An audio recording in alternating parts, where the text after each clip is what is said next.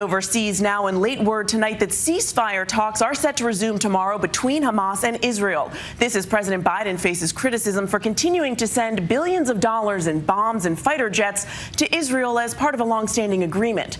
And as a 3-ship convoy heads to Gaza to deliver food and other supplies amid concerns of starvation in the region. ABC's Britt Clennett in Tel Aviv tonight.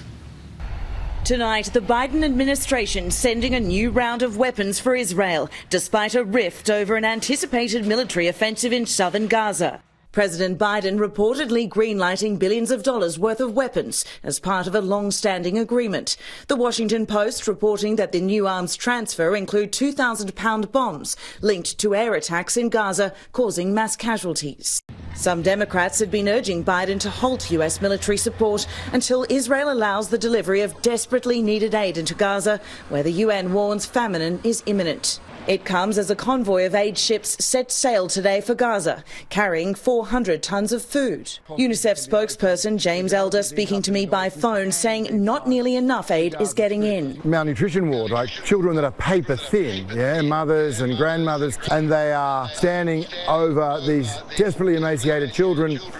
Yet there is a crossing 10-15 minutes away. This is what's so frustrating. On the streets of Gaza, children sell whatever they can to stave off hunger.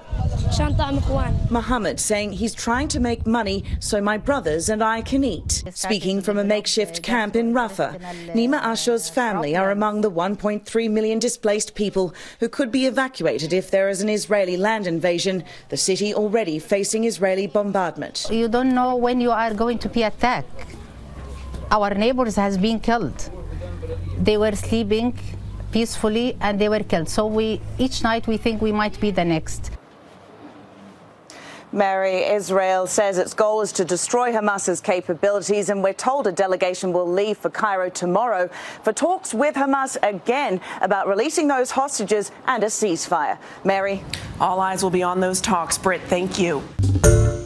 Hi, everyone. George Stephanopoulos here. Thanks for checking out the ABC News YouTube channel. If you'd like to get more videos, show highlights, and watch live event coverage, click on the right over here to subscribe to our channel. And don't forget to download the ABC News app for breaking news alerts. Thanks for watching.